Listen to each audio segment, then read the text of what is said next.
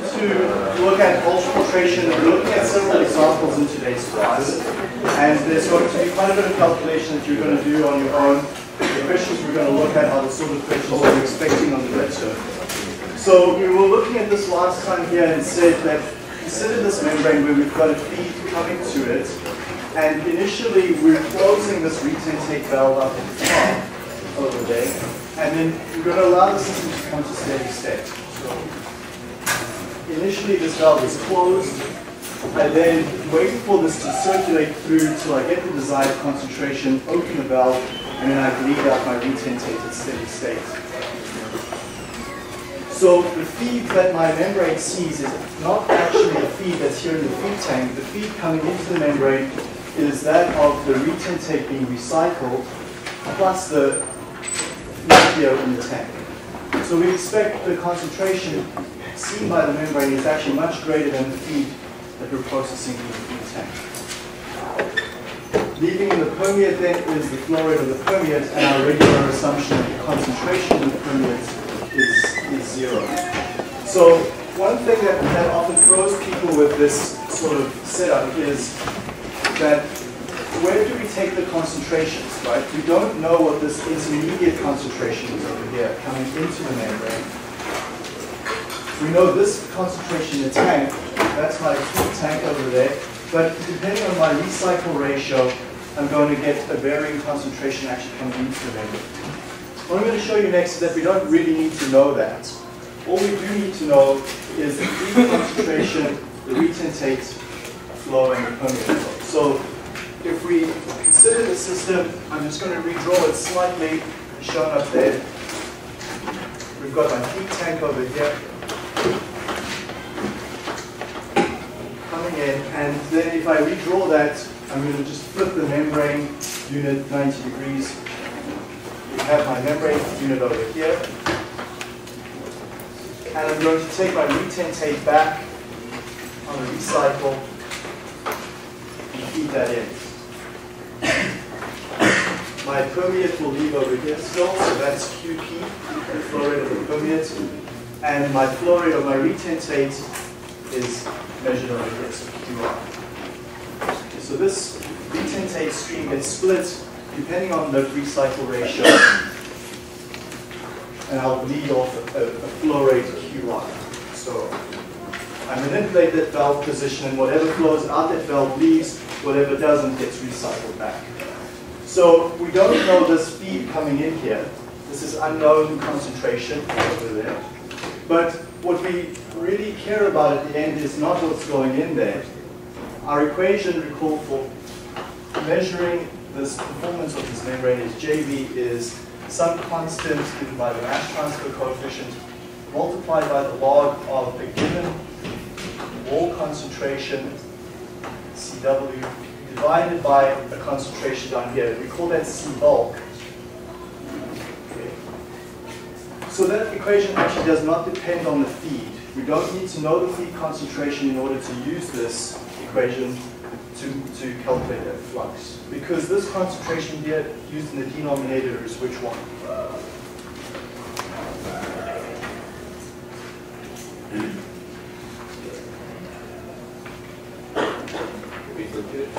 It's the retentate's concentration. So I use CR over here. So I don't actually require to know what this concentration is coming into the membrane. So from a mass balance point of view, I'm really just considering that as my boundary. All I need to know is this feed coming in over here. We'll call that Q0. It will have concentration C0. Leaving then is my permeate concentration Cp, which we assume to be 0, with the flow rate Qp, and then the retentate concentration and retentate flow. So feed plus bleed setup really doesn't change any of our analysis so far. I can redraw this diagram as our regular diagram that we've been using up to now, which is simply this, where I've got a feed of Q0, C0, I've got a retentate leaving here of QR, CR, and I've got a permeate leaving here of QP. So this diagram on the left can be redrawn as shown there on the right, whether we have a feed plus bleed or not. So we can just collapse it down to a much simpler representation. Okay, so we looked at a case study in the class last week, or last time. We looked at an example based on this. We said it was a feed plus bleed circuit. So let's go back to that. This is a quick recap.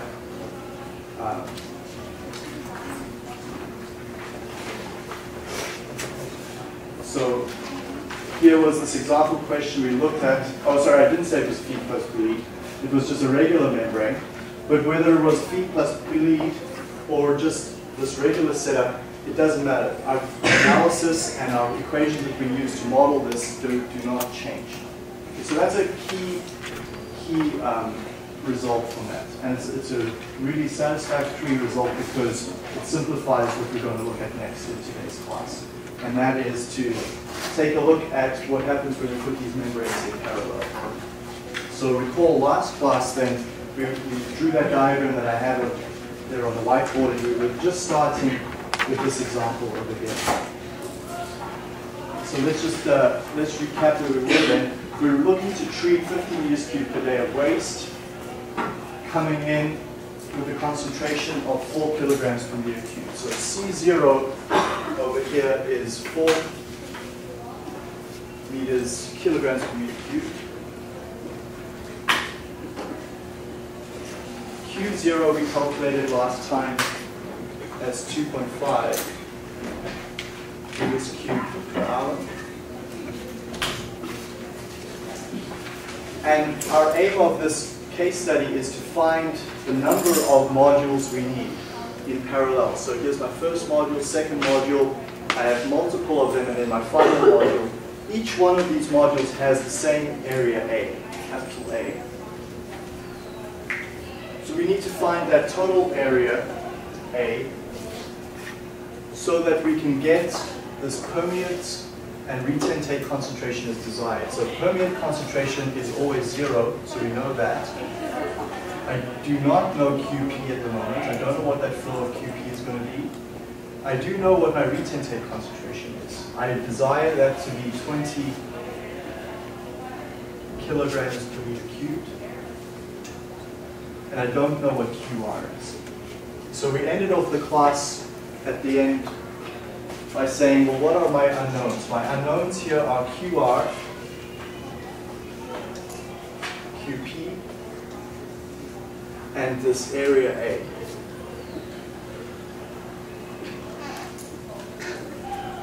So 3 unknowns. Now, when we ended off that question, there was the one uncertainty is, well, if I'm going to calculate my area, one thing I'm going to just tell you right now, and then you're going to prove it to yourself afterwards, is that we can collapse all these units down into a single unit. Okay? And the reason for that, here's an intuitive reasoning for it. Let's take a look why. What is the concentration that this membrane sees coming in the feed? C0, 4 kilograms per meter cubed. This one is 4 kilograms per meter cubed. Each one of these concentrations that the membrane sees is 4 kilograms per meter cubed. What is the concentration leaving in the retentate for each membrane? CR, 20 kilograms per meter cubed. Okay. When we model up these membranes, the equation that we're going to use to model that is this guy over here. Okay, we're given HW is 0.02, and we're given CW of 25. So this equation only depends on CR, and CR is the same for all these membranes. So conceptually, from a modeling and from a problem-solving point of view, we can collapse this down to a single membrane. Okay. So when we're calculating that area A, we're going to just calculate the total area and then divide that by 30 meters squared to calculate the number of modules. So give that problem a go. 3 equations that you're going to need to solve for the 3 unknowns. 5 minutes.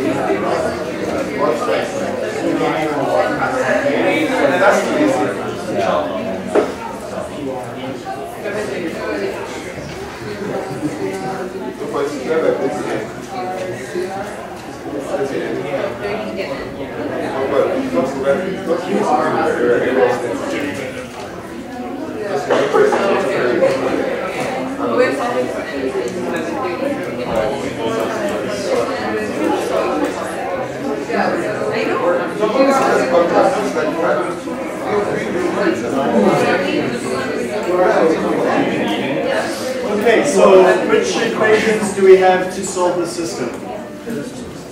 Which ones are we going to start writing down here to solve this? What's that one? Or the E plus B circle. Okay, so we've got the first equation here is for flux JB from 0 to ln of 25 divided by C CR. Okay. So there's one equation. How many unknowns do we have now? No, we've just introduced a new unknown. Right, so we started off by just QR, QP, and A. Now we've added a new variable JB, so we've got 4 unknowns. One equation.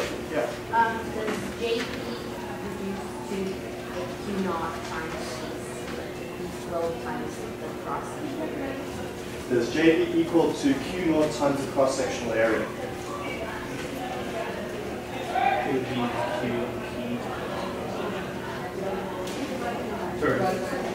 QP divided by cross-sectional area. Okay. Q naught, QP, QR. What is flux? Per unit area. So what's the volumetric flow rate we're using?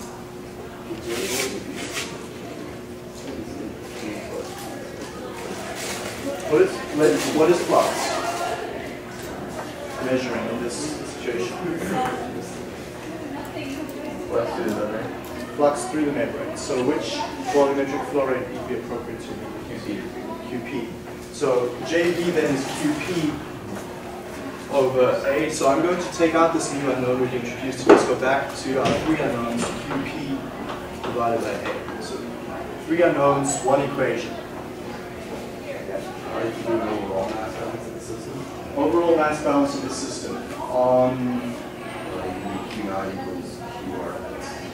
Okay, so that's a volumetric balance. Yeah. So Q naught is equal to QP plus QR. So an overall volumetric balance. Yes, but we need a balance on your solid. Balance in the solid. I don't understand why they use QP over 8 with the flux. Because flux measures what's going through the membrane, QP goes through the membrane, not QR. Solute balance on the flux, what would that look like? C naught times Q naught equal CR times QR. And then you would have a CP times QP. Okay, but CP times QP, but that term reduces to 0 because CP is 0. Okay. So 3 equations, 3 unknowns. 2 of them are non-linear, 1 is linear.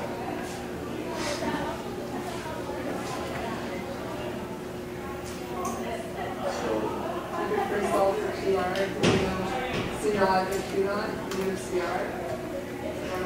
So we can solve for QR. QR because we know We know everything else calculated. CR. Okay, so 20 the CR, so we can calculate QR. So QR is equal to C naught, Q naught divided by CR. So that's 2.5 times 4 divided by 20. Gives you 0.5 meters cubed per hour. Okay, so QR then is not known.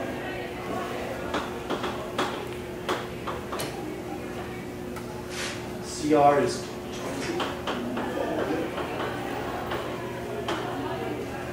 Okay, so 2 unknowns left. What one will we solve for next? P. So if we know which equation we're going to use for QP, Q naught minus QR. So QP. So that's 2.0.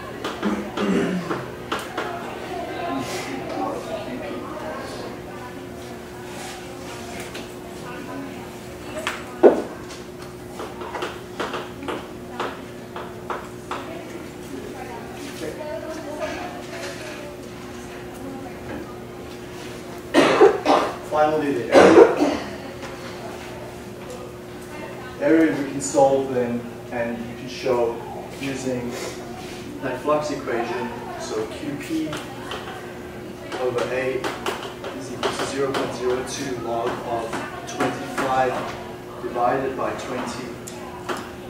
Solve that for A, and you get 448 meters squared.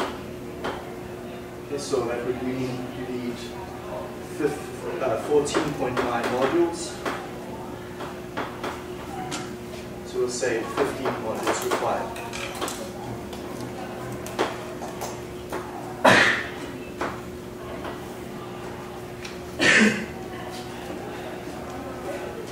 So what we're going to build then is a system where we take my feed, split it 15 times into each of those 15 modules.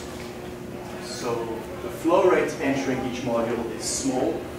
So this 2.5 divided by 15 goes into each module. We get a certain amount of permeate leaving, a certain amount of retentate leaving. Add those up into these streams. And I'd like you to go prove to yourself that this parallel system that I've drawn over here, if I feed 1/15 of this flow rate, just go do the calculations for one of the membranes, calculate that green stream leaving, the permeate stream leaving, calculate the concentration and the flux of the flow rate of the red stream, the retentate leaving, add them up and prove to yourself that this conceptual idea of compressing multiple parallel banks of membranes into a single block is correct. You still get the same answer. Yes, Mark. Would you want to just run 15 modules, or would you like add another one in case you get like more like a cake or whatever? Yeah, for sure. So, Factor. yeah, you certainly want to build in some sort of buffer for yourself. We've added that with the design, or some percentage, or by some number of additional ones. But this is the minimum purchase we need to make.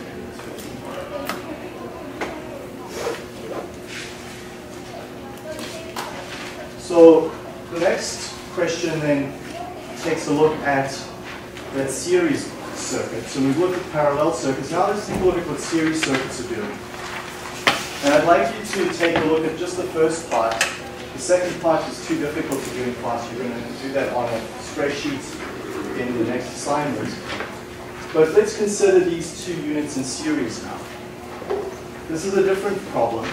We're feeding material to that first membrane, and then the retentate from the first membrane becomes the feed now for the second membrane. And what I'm saying here is let's consider each membrane to be 30 meters squared. What is the concentration leaving membrane 1 and the flow rate leaving membrane 1, and what is the concentration in flow leaving membrane 2? Notice we don't know the outlet from CR2 this time. So what I'm doing is I'm continuing on the previous problem in the sense that I'm using the feed conditions, and we're going to just find what this membrane does. So can I erase this board over here anyway? Okay, so let me take this diagram and I'll simplify that feed plus relief using our notion now that we know we can collapse that down to a more simpler representation. I can redraw this diagram with C0 equals 4 kilograms per meter cubed and a Q0 of 2.5 meters cubed per hour. So I know my entry conditions. I'm going to take off a retentate stream, and that's going to become the feed. We'll call this QR1 and CR1. This is going to be our standard way of naming these. That's going to be my feed to the second membrane in series. And QR2 and CR2 are going to be local. We also have the permeate reading. So QP1 and CP1. And for the second membrane we have QP2 and CP2.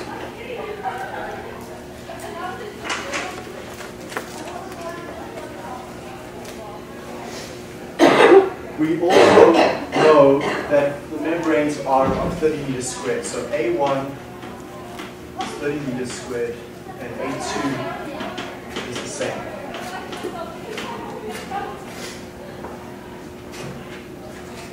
For 2-3 minutes, plan your strategy for calculating what QR1, CR1, QR2, and CR2 are going to be. Yeah, we're using the same flux equation from the previous example. So what's your strategy for calculating QR1 and CR1, QR2 and CR2? It's similar to the previous problem, but it's different enough that it's not going to be solvable in a straightforward manner. So work through that. You don't need to actually solve it. In fact, you likely don't have the time to solve it here right now.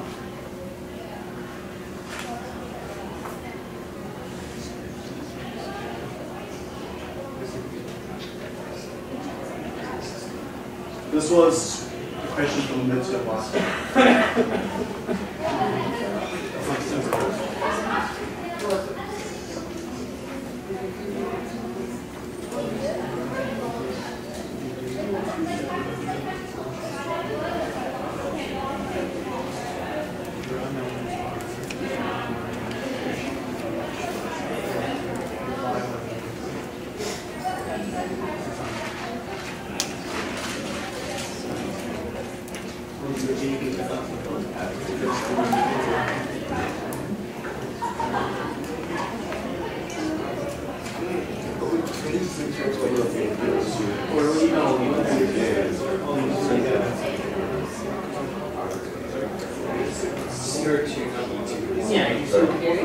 No, we don't. We do not know the outlet CR2. We'll just focus on the first membrane for now. So I'd like you to just focus on membrane number 1. Don't look at membrane 2 just yet.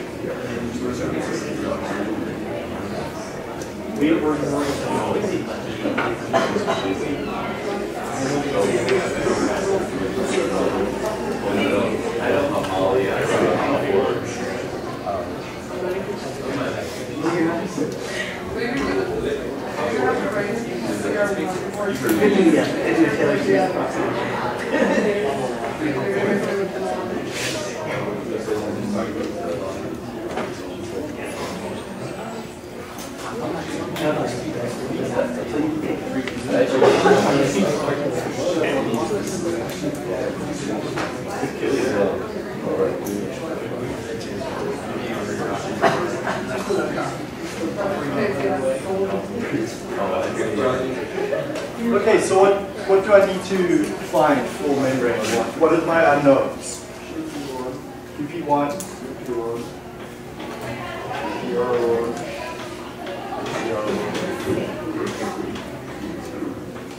any of those numbers I might know already? Yeah. CP1 is 0, CP1 is 0. which means it's the same thing as you just did.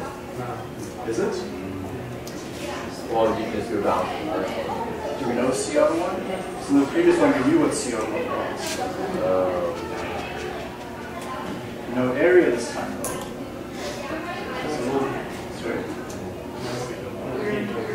Okay, so we've got these 3 unknowns.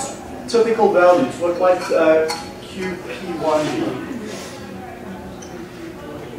If we're going to get an answer, what would the reasonable value for QP1 be?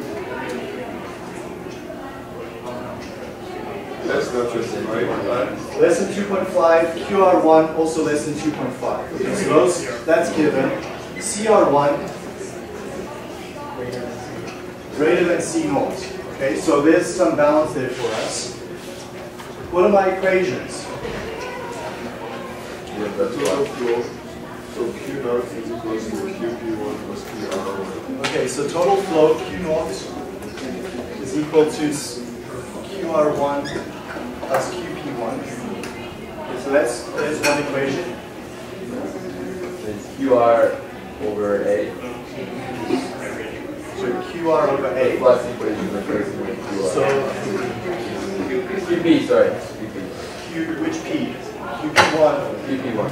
divided by A, 0.02 log of 25 divided by Yeah. C. R1. Okay. Any other equations? I've got 3 unknowns. I need a third equation here. C0 times Q0 Okay, C0 times Q0. is equals to, well, CP1 times QP1, but that should be 0. Okay, so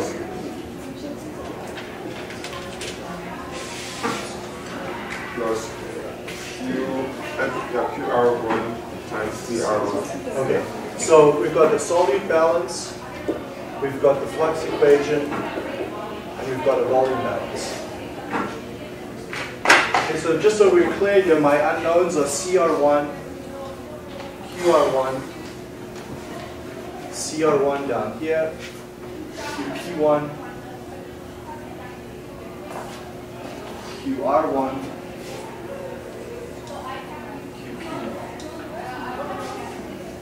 Okay, so several unknowns spread across those equations. 2 of them are nonlinear, 1 is linear. How am I going to solve this?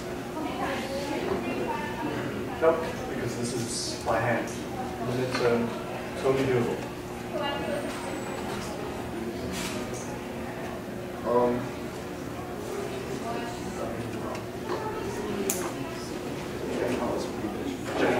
You can rearrange the 2 linear equations. So you can either eliminate. This is nonlinear. This is nonlinear, we've only got 1 linear. Oh, sorry.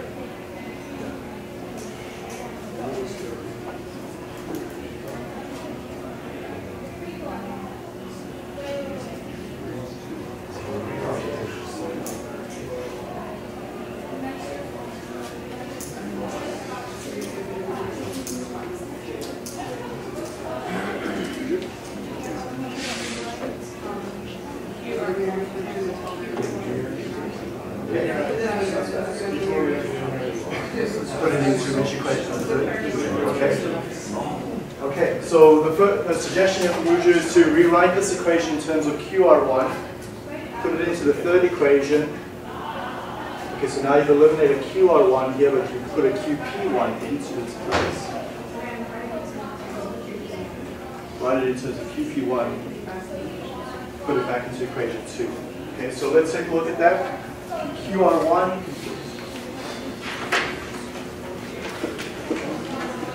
is equal to Q0 minus QP1. Okay, put that into equation 3.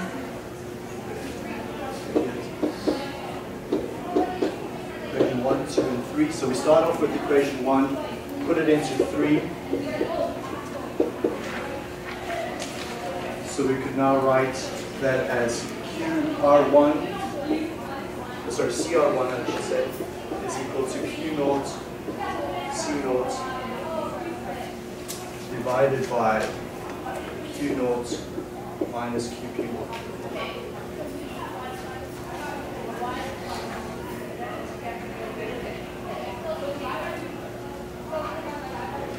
And then put that into equation 2.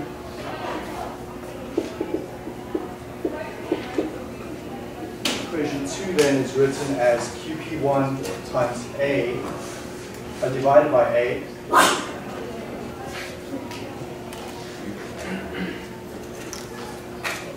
Where did you want to substitute it into?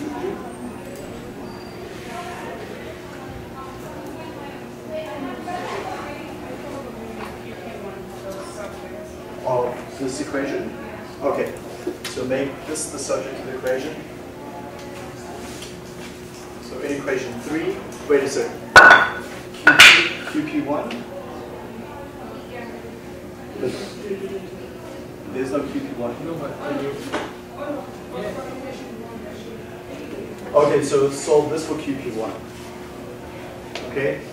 And see how this gets messy? Yeah. It's going to be easier if you put that equation into the second one and you can solve for QP1. So put this equation into the second one, solve this for QP1.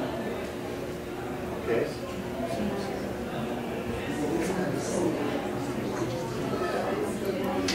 What are you heading towards? Right? What are we stumbling around here?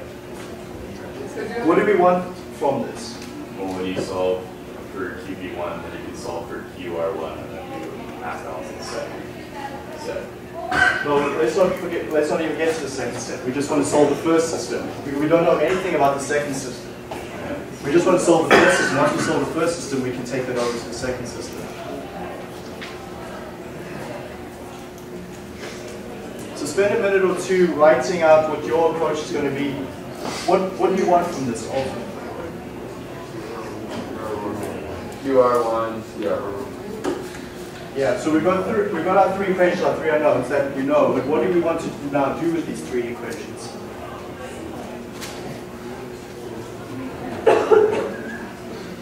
Take a minute or two and figure it out.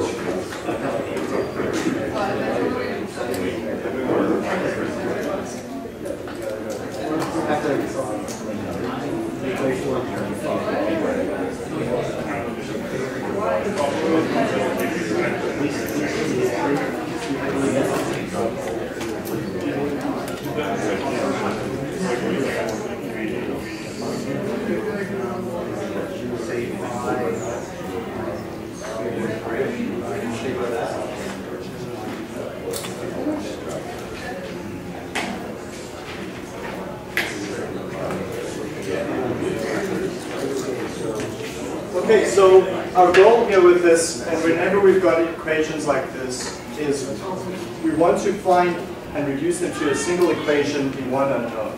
Okay, so we want one equation where we can write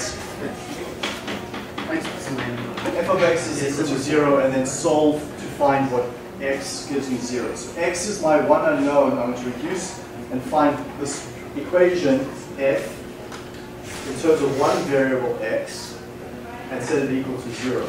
So in this case, I don't have a variable x. I'm going to use one of these other variables that I'm solving for. But the idea is to sub in to get one equation in one unknown that you can work with it. So we were pretty much almost there. The previous time, there's several ways to do this, right? So the one I'm going to show is one that works, but you may find another alternative. So we've rearranged here for QR1. Let's take it and put it into equation 3. Rewrite equation 3 in terms of CR1 is then equal to Q0 C0 divided by QR1. QR1 sub in here is equal to Q0 minus QP1. So we had that there a little earlier before I erased it. But what we can say is then, let's take equation 2. Okay, so rewrite it for QP1. QP1 is equal to A1 times 0.02 the log of 25 divided by CR1.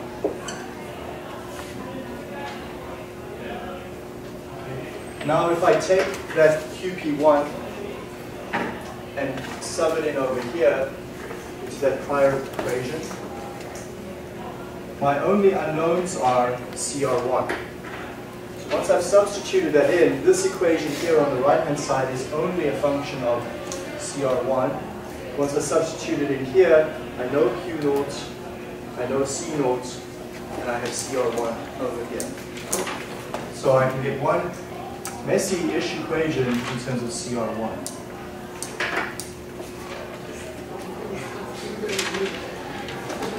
But the CR1 is to the... It's in a one. And We don't like it's not, it doesn't need to be analytical. We're solving f of x is equal to 0. We've learned methods to do that. Okay, so let's take a look at that.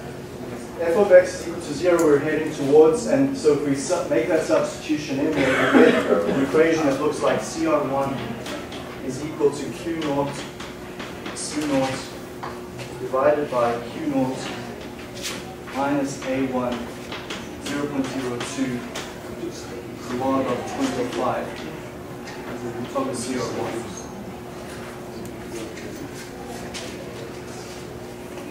Or if you rearrange that then a little bit more clearly so that you get it as f of x is equal to 0, we can show, just bring this denominator out here to the left and set that equal to 0, we get f of CR1 is equal to Q0 times CR1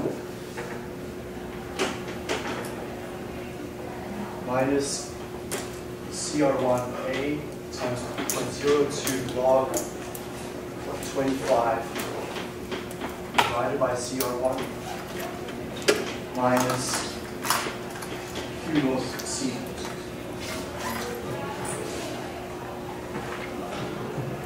So I know Q0, I know A, I know Q0 and C0. So I'm only solving it for CR1. What is a reasonable initial check or guess for CR1?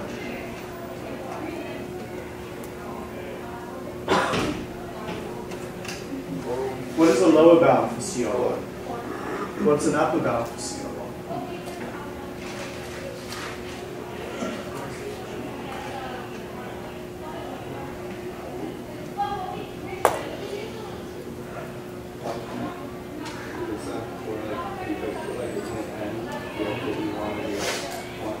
That was in the previous one we solved for the area to get 20.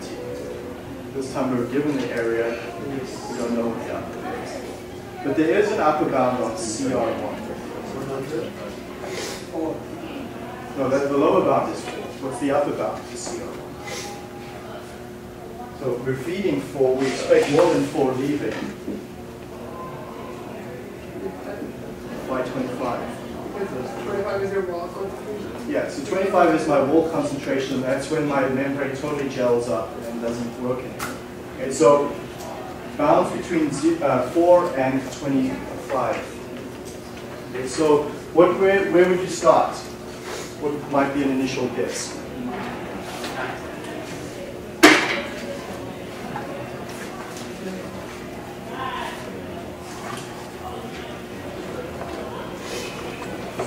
So let's maybe take 10 as an initial guess. So F of CR1 equals 10. Substitute in over there. For that you get CR1 times 2.5. So that's 10 times 2.5 is 25. Minus 10 times 30 times 0.02. Log of 25 over 10 minus Q naught C naught. That Q naught C naught is going to constantly appear here. It's always the same value. So 2.5 times 4, that's minus 10. So minus. Okay, so evaluate that and then you get 9.5. We want that to be 0. If we can set that equal to 0, we found the CR1 value that solves for the system. Okay, this is 3D stuff, right? So straightforward. What's the next iteration? CR1 going to be higher or lower? Lower. You take a look at this equation, should I make CR0 higher or lower?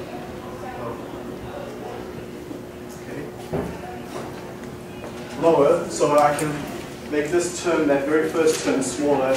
I've also got a CR1 multiplier here, so if I make it lower, I reduce this term and this term, bringing f of CR1 down. So perhaps my next iteration is, I know my lower bound is 4, now my upper bound is 10. Okay, let's go for 7. Plug that in. You get 17.5 minus 4.2 log of 25 over 7 minus 10, and that's equal to 2.15. The upper bound was 25 because that's the gel concentration. At numerator 25 is CG, it's the gel concentration, so concentrations above that cause the membrane to have 0 flux. Yeah, 25 G. That's why we use that formula. So next iteration. 6, let's try that.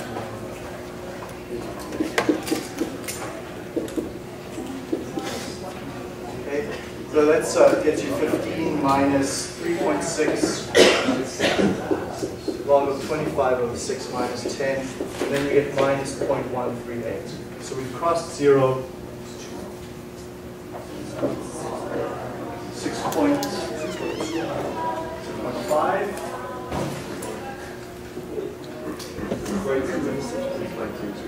6.2. 6.1. Let's try it. Let's say CR1. You don't need to do another iteration, right? Simply just say, look at this. It's so close to 0 over here. It's just a little higher than 6. 6.1, 6.05, 6.2. Any of those would be reasonable values. We don't expect you to do an infinite number of iterations here. So 6.1 kilograms per liter. So once we have CR1 now, we're easily able to calculate QR1 and QP1. Okay, so QR1 equal to, you can plug back into those mass balances we had earlier and show that that's equal to 1.65 meters cubed per hour. And then QP1 is equal to 0.85. So let's just make sure that those seem reasonable. So CR1, we just calculated 6.1.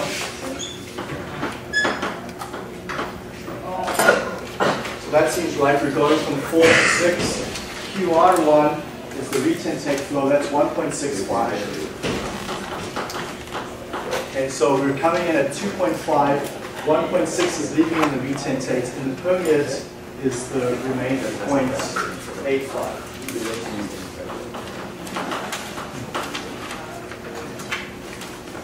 When we solved for 0, like we wrote it in terms of CR1, is that something we can do for any number here? Any number is f of x equals 0. So we wouldn't have to do the sort of Taylor's series, and we can just guess and check it or Guess and the check other. is fine. So solve for the second membrane's results, and as a practice.